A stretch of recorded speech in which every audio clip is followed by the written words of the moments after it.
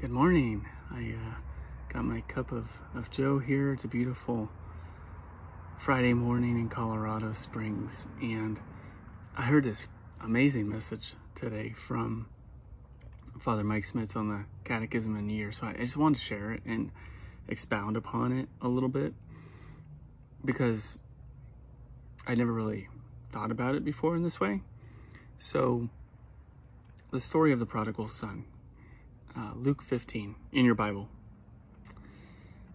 If you're not familiar with it, there's a father, two sons. The youngest son asks for his inheritance. He goes off, he squanders it on lascivious activities, and so he ends up basically broke and hungry.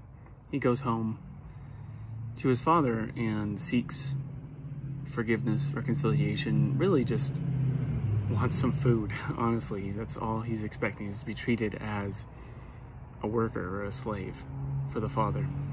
And the father runs out and welcomes him, puts on his rings on the son, a nice cloak, has a feast with a fatted calf, with all the townspeople or people around them, and just celebrates the return of his son. And the oldest son comes in, probably from working at the fields, and you could say that the story is as much as about the older son as it is about the younger son. The older son comes in and he sees all this commotion. He says, "What's happening?" "Oh, well, your younger brother returned and we're celebrating." And the older son goes to his father and he says, "Father, all these years I slaved for you, and you never even gave me a kid goat to celebrate with my friends, to have dinner with my friends. You never gave me a reward, and here's my son, my brother rather, who went off and squandered his inheritance, and you're rewarding him with a big feast."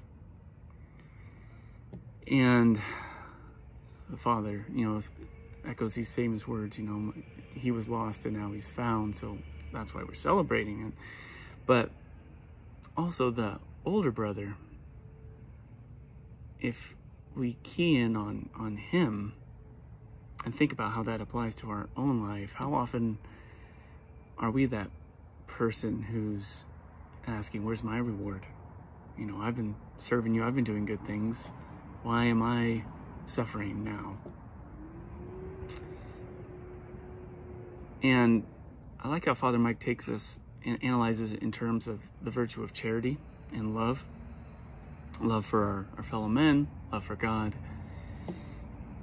And he keys in on a word there that I had not thought about before, but he keyed in on how the older brother says, "I have slaved for you. Where's my reward?" So he's keying in on these three kinds of love that we can have towards God and our neighbor.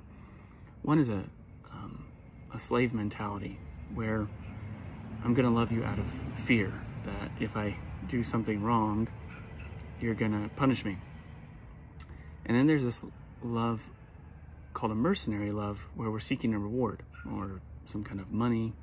Could be heaven, and sometimes it's both. It's fear of hell and it's seeking the reward of heaven. And there's nothing wrong with that if it keeps us from sin. But the real love that God is calling us to express is this love of a son or daughter of God.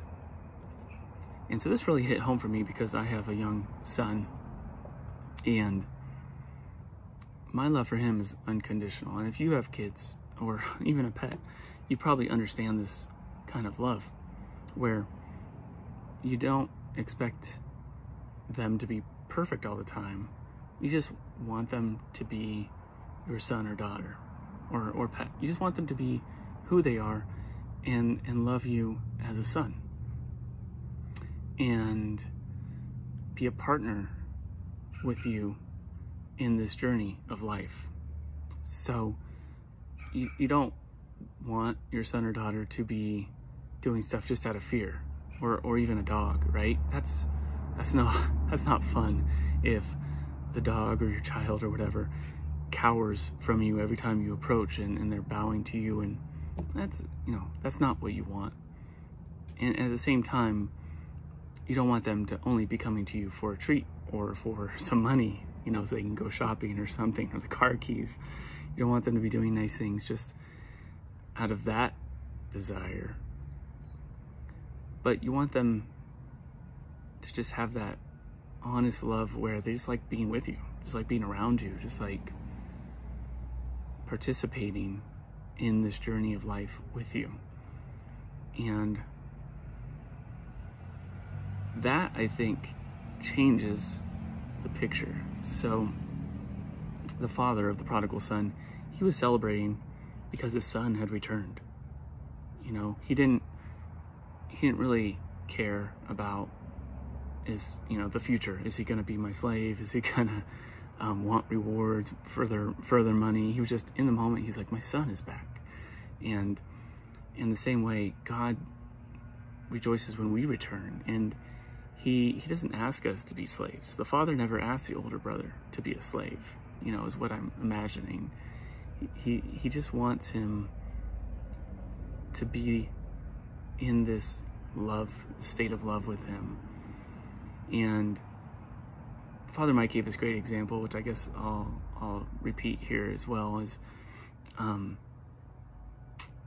it's not like, imagine a father and a son. It's not like the father is leaving a note on the table in the morning saying, here's all your chores, make sure you get these done, I'll be back to check on you, and if you do them, I'll give you a reward, or if you don't do them, I'll punish you. It's not like that. It's more like the father sits down at breakfast with his son, and the son's like, hey dad, what are we doing today?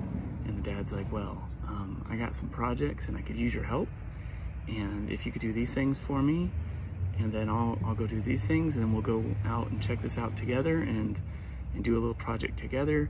It's kind of like that thing. You're both working towards the same goals, but you're working collaboratively and in different ways. You have different roles, but you're cooperating with each other out of love, out of charity. And that's the kind of love that God wants from us.